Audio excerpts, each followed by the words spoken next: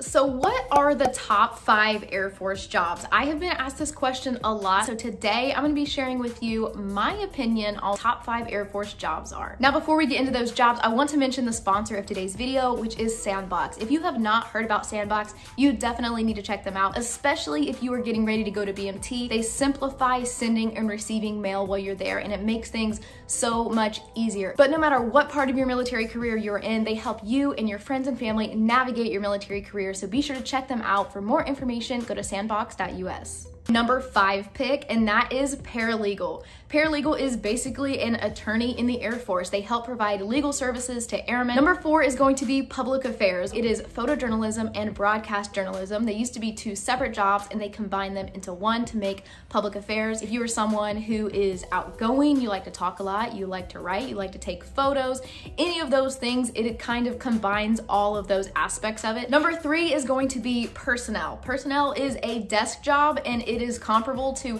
human resources, and I am someone who likes to sit at a desk and work on a computer, so this job sounded like it was right up my alley. Number 2 is going to be administration, which is pretty similar to personnel, but in the area that you're at, they assist the directors and leaders. Number 1 Air Force job is going to be diagnostic imaging. Obviously, these jobs are going to be subjective to each person, so these are things that you can look into whenever you look at all the Air Force jobs. Read through the descriptions of each job and you can rate them 1 to 10, so then you can kind of figure out what jobs you like, what jobs you don't like. Let me know down below what your top 5 jobs would be. I would love to hear from you because we all have different opinions, but be sure to subscribe and I will see you in another video.